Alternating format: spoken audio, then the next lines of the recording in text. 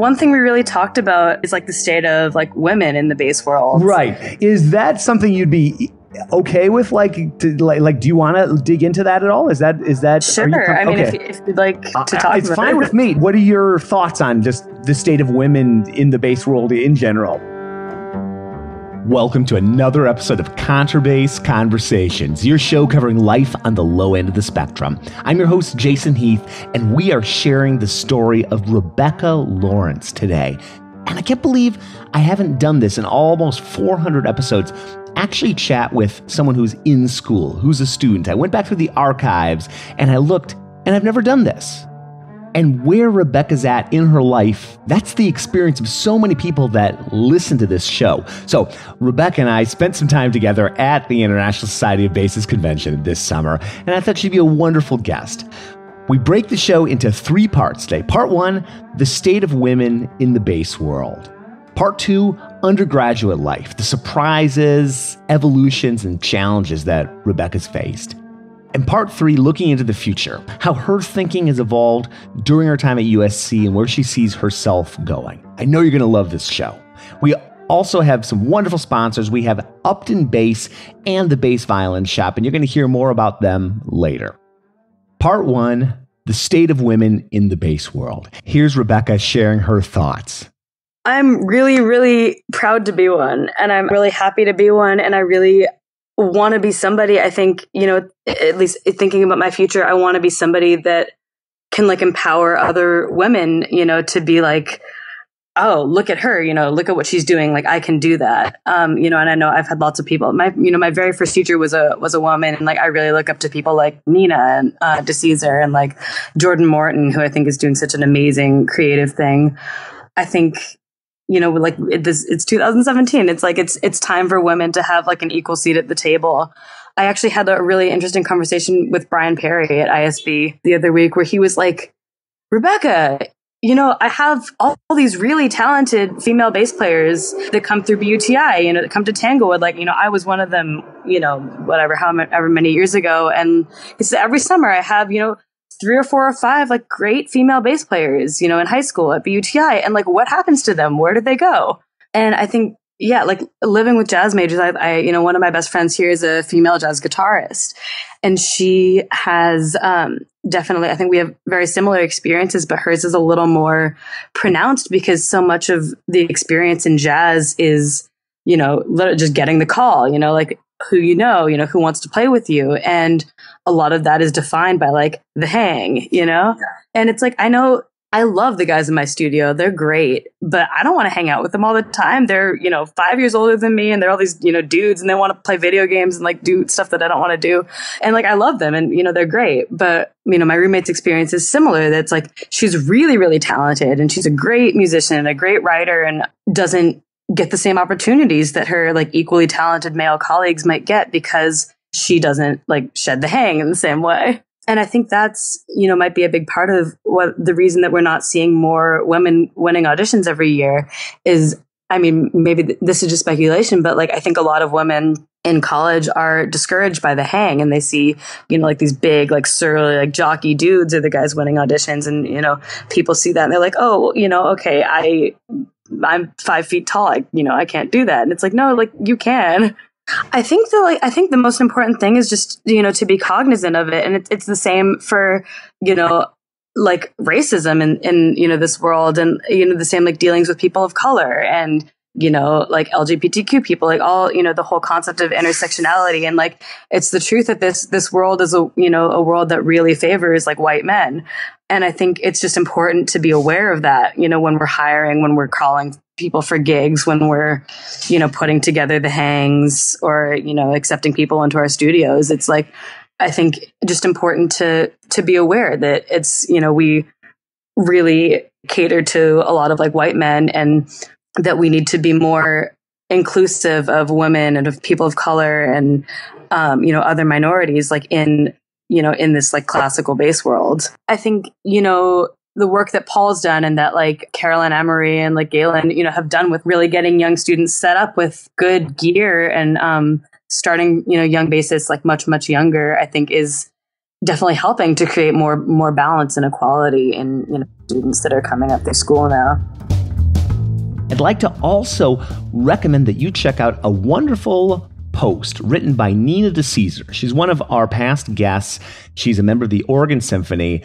The post is titled, "That Thing is Bigger Than You, Why We Need More Female Bassists in Professional Orchestras." This came out recently. There's a link to it in the show notes, so definitely check that out. And we're going to be getting Nina on the show soon to share this post in audio form also. That was part one of our show today. Part two, the undergraduate life. And I think this is so valuable to hear the perspectives of somebody who's actually in the middle of a degree right now. How did Rebecca decide on USC? What's her experience been like? What's been surprising? That's what we're going to dig into in part two of this episode. Let's start with why USC. How did she end up there? Can you just talk through like how you ended up at USC, like when you discovered it and auditioning and that whole thing maybe? Oh gosh, I hope I can remember. I mean, I know the summer before my senior year of high school, I went to BUTI, the Tanglewood Institute for High Schoolers. And I remember like I had done a lot of kind of like research, and, you know, my dad was a huge help and really encouraged me to shoot very high when I was applying for schools. And I knew that I wanted to go to university. Like I was pretty certain that I didn't want like a small conservatory school. You know, I wanted some place that was going to be, I guess like more dynamic and like have a lot more opportunities where I'd be meeting people that weren't just studying classical music. I mean, I really, really wanted to go to Rice, and I didn't get past the pre-screen at Rice, and I was like, you know, I was sad, but I was fine. And then, so that summer before senior year, I definitely, I think was when I first became aware of David. And I went down to LA October of my senior year and had a lesson with him backstage at Disney Hall. And I was so nervous. Oh my God. But he was amazing. And I felt like a very instant like connection with him, and like a really strong like draw to his teaching style and to the city of LA. So I came down in January for my audition, and then heard from David a few days later actually that he wanted me in the studio, and I was like so excited and so happy. That's how Rebecca ended up at USC. I think it's great to hear the different paths that we all take in this music world, finding a place to study. It's never or rarely a linear path. So what's that experience been like? What's it like living in Los Angeles, going to a place like University of Southern California, studying with David Allen Moore? Here are her thoughts. USC, you mentioned there's a lot of different music going on there and artistic, you know, like in Los Angeles and the film scene and all that. Like what's it like as a student there? Like just in terms of like what's going on artistically, maybe musically and otherwise. It's so amazing. I mean, I just feel so incredibly lucky to be here. I feel just like so lucky to be an undergrad here because it's enabled me to like do a lot of like gigging and like freelancing as, you know, while I'm still in like a full-time undergraduate schedule. A lot of it literally just through the university, like because there's, you know, such a prestigious film school that's literally like a stone's throw away. So, you know, there would be a lot of like film scoring sessions that they'll call music students in for. Like there's a scoring stage like literally right on campus. And also the contemporary music division. So, I mean, obviously USC is like very well known, you know, for the classical. Like we have Midori, we have Glenn Dictorow, we have Ralph Kirschbaum and David. But there's this incredible other side of the music school that has jazz studies, and they have a music industry program actually, and like a pop music performance program, like pretty similar to Berklee School of Music's. And they have some incredibly just amazing faculty members there, and great students that are in that division. And actually last year I started a club at USC to kind of help promote like students from the classical and jazz and pop divisions, like collaborating together more and like playing together more. Pushing too far, that extra hour of practice that you think you need, but you may or may not need, and overuse is something that strikes all of us. I've struggled with that. So many past guests have struggled with that. And Rebecca's had that experience too. So here is Rebecca sharing some of her experiences of just overcoming challenges while doing her undergrad degree. You mentioned hurting yourself, like whether it's overuse or just feeling overwhelmed or uninspired. Like, can you just talk about some of those times? Because I know we all go through that, and it's so hard to get out of those negative ruts. Yeah. I can definitely talk about my experience in the last 6 months, I think, which is one of the most powerful ones. And I really, really pushed myself this last semester. I took 3 or 4 summer festival auditions, and I auditioned for New World, and I did a recital. And a lot of that was overlapping. I pretty much had a big deadline every month for something like that. And I realized that when I was working on, New World and working on these big, and not even that big, just summer festival, 4 or 5 or 6 excerpts, that I was not as inspired as when I was working on my recital. And one of the things I played on my recital this year was a Hofmeister Third Concerto. I don't know if you're familiar with it. A little bit, yeah. Definitely his lesser known work. But David actually has a big soft spot for it, and so he gave it to me about a year ago. So at the beginning of last summer. And I learned the first movement of it last summer when I was at Aspen, and I was pretty uninspired by it. And I realized, I wasn't really enjoying working on it. And it took me a really long time to learn, and it just never sounded the way I wanted it to sound. And I was, always just kind of frustrated with it. And then so after, taking this auditions and being kind of in that state of frustration with myself and with my instrument, I decided to learn the rest of the concerto by ear, actually. So I didn't look at the music. I transcribed it, and then I made charts for it, but I actually didn't look at the music until I started playing it with piano. And it totally changed everything. I loved learning it by ear because I felt I was learning music and learning phrases and learning things in a way where it made sense as a musical sentence or a musical, expression, I guess. And so I learned the rest of my recital by ear too. So I learned a Rachmaninoff piece, and then I transcribed some Edgar Meyer stuff, and I did all of it by ear and got to play. I played with the bluegrass quartet, mandolin, fiddle, guitar, for the Edgar Meyer stuff. And that was just such a blast for me. And it was the first time I'd really gotten to do that. And it was just so fun, and people really liked it.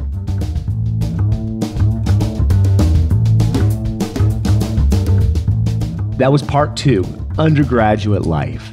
Before we jump into part 3, I'd like to thank our sponsor, Upton Bass String Instrument Company. And I'm so thrilled to be talking about Upton again after all these years. If you go back into the archives of the podcast, you'll see that Upton sponsored the podcast back in the early days. And it's been so fun following along with them and how they've evolved making basses. And so many of our past podcast guests actually play on Upton basses. Craig Butterfield, David White, they both play Upton basses. And you know who else plays an Upton bass? Gary Carr. In fact, Gary Carr has an Upton model, the Carr model Upton double bass. This bass actually won the 2009 silver medal in tone. And I'd like to play a quick clip, and you can hear the whole version of this on YouTube. There's a link to it in the show notes, but I'm playing a quick clip here of David Murray at the 2013 ISB convention. He's auditioning the Carr Upton bass. Here's a clip.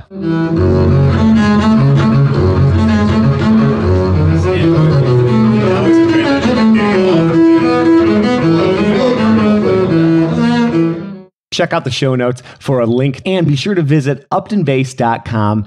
Check out the Carr model Upton bass and everything else that they've got going on there at Upton.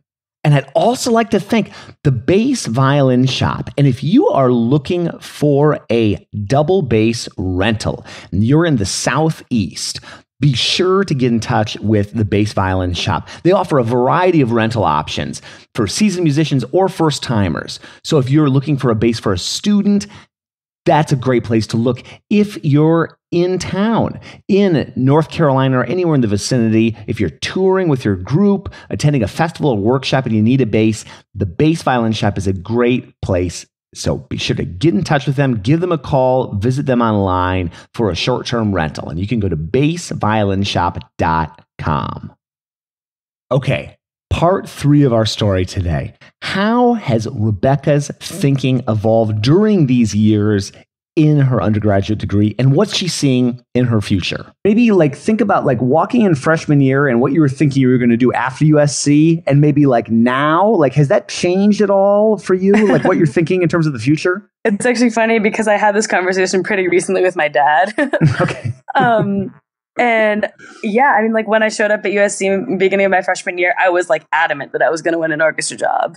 And, I told that to my parents. I was like, I'm going to win an orchestra job. I'm going to USC. I'm going to win an orchestra job. And my dad thinks it's very funny that I entered USC knowing that, and I'm walking out of USC having no idea what I'm going to do. I mean, like I said, I was always really interested in and loved different styles of music.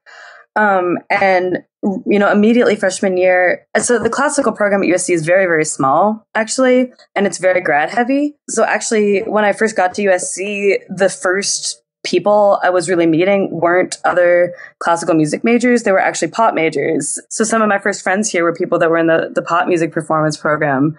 So I was playing with them and hanging out with them a lot. And I was I remember having a total existential crisis, in the first 2 months. Don't tell David. I was oh my God, I'm going to switch to being a pop major. I mean, I guess it's such an environment where there's so many very talented people, and there's such a crossroads in LA of jazz and funk and hip hop influence, and also folk music, and I think a lot of different styles of music coming together in the city. And it's also an amazing scene for contemporary classical, which is another thing I'm interested in. And there's, I think just so much going on here, and venues that are really willing to support that. And I think that's a huge part of it too. And, that it's an industry, and that there are, producers and, record labels here and recording studios, all sorts of, just a crossroads for, that kind of collaboration and innovation to happen. What are your thoughts post USC or post senior year, I guess? What are some things you're envisioning for yourself?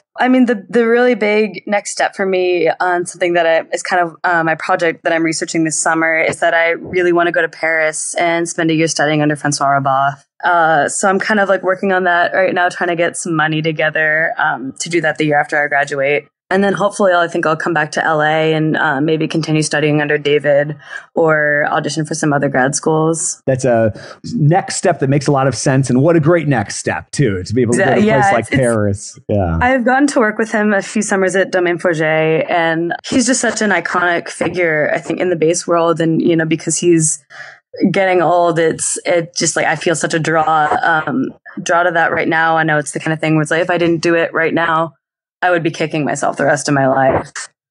And I've also always had a travel bug. I love to travel, and I was super jealous of my friends at USC that aren't music majors that got to study abroad. And so I'm, like to have my little form of study abroad. Let's say you went, and you'll probably do this at some point in your life, but let's say you went back to the Seattle Youth Symphony right now, and you were going to give a talk to seniors thinking about going on into music. What would that talk be about? It's actually funny because I'm actually going back this summer to be a fellow at Marrowstone, where I went when I was 12. Oh, whoa. Okay. Wow. Okay. So I guess I get to have some form of that experience. Okay. In the flesh. But I think I would say, is really go after the music that you love to play. Play the stuff that you love to play. Obviously, there's value in playing stuff that, might be a challenge or something that you don't, I guess, quite, grasp completely. But I think working on music, especially solo rap, and learning just tunes, fiddle tunes and jazz tunes that I love, it makes me so excited to put my hands on my instrument every day. At least at the place where I'm at, right now, where it's summer and I'm not, on so much of a schedule right now. And my practice day has been a lot of listening and transcribing, and then getting in the room, later in the day and just, doing technique stuff. And then also just, playing the stuff that I want to learn and that I'm attracted to. And I think that's so, valuable. And I've definitely been in places, where I was taking auditions for summer festivals or whatever. And I was just like, faced with such a huge list of excerpts that I didn't feel any inspiration from. And I think that's, those are the times when I've like hurt myself in the practice room, where I've just gotten really burned out and like not, dreaded, playing my instrument. And that's like, I think such a sad and dark place to be, is like when, your time with your instrument is fueled by the ego and like fueled by a desire to succeed, like to get something, to win an audition. And like, I just try to like to have my time with my bass be as like authentic as possible. And like, to like just like be happy and like feel the joy of like playing my instrument when I'm playing my instrument.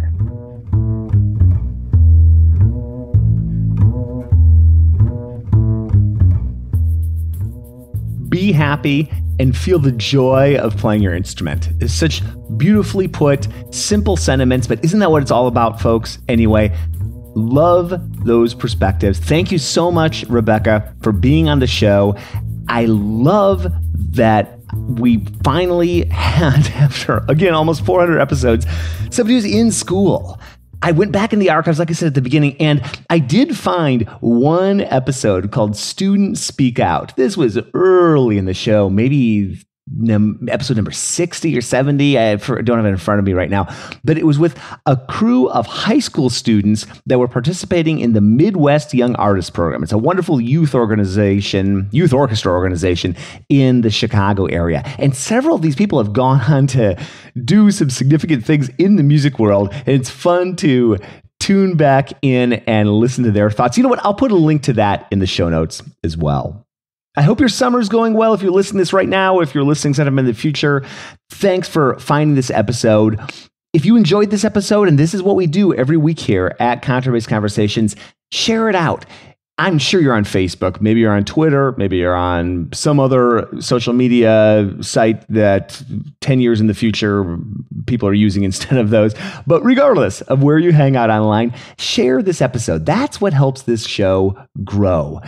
If you've got a friend that you think would love to listen to this, and I'm sure you have somebody in your life that hasn't listened to this show before and that would benefit from it, forward it to them. You can go on our website. There's even a little button. You can forward an email. If you use our Contrabass Conversations app, you can forward it right within the app. By the way, we have an app. Did you know that?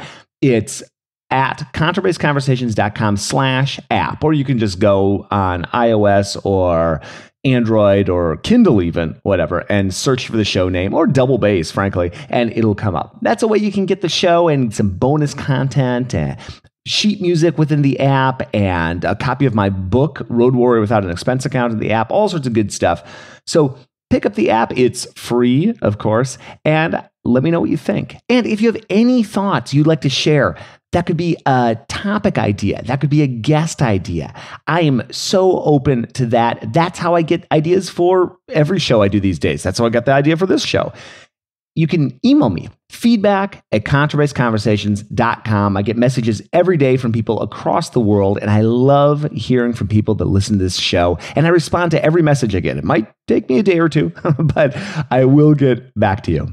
Thank you so much for tuning in. More great content coming here every week as we continue to explore life on the low end of the spectrum.